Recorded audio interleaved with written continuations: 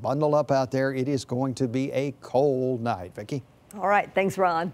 People are doing what they can to prepare for the cold tonight as the temperatures drop into the teens. News Channel 5's Jason Lamb joins us live along James Robertson with more on that. Jason.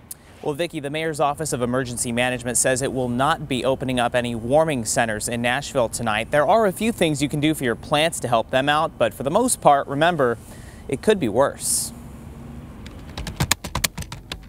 It's going to get really cold. On a story about freezing temperatures, leave it to the reporter who knows a thing or two about an Arctic chill. I'm new to town. I just moved here from Alaska. Oh, wow. To be a little skeptical. Nice. When asked to interview a nursery owner about cold weather. Everything out here, for the most part, is in pretty good shape. But even he knows this oncoming cold snap shouldn't be too bad. Again, if you had 2 weeks of 10-degree weather, there'd be some cause for concern. But, you know, things that are just in normal bud, you don't really have to worry about.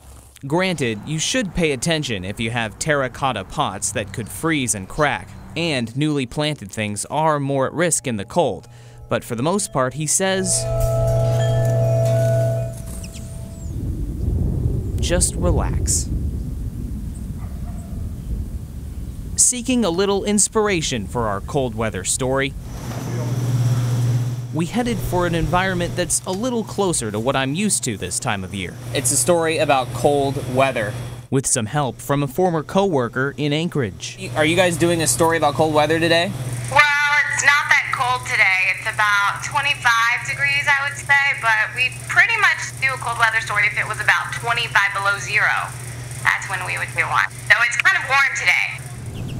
Nothing like a blast from an Alaska past to remind you when it comes to cold temperatures. Not much comparison between the two regions.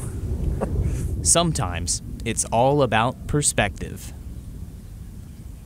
Now, we don't want to take this too lightly. The Nashville Rescue Mission will be out tonight doing their cold patrols, making sure any of the homeless people they run into are safe and that they have a warm place to go. We're reporting live from downtown Nashville tonight. Jason Lamb, News Channel 5 HD.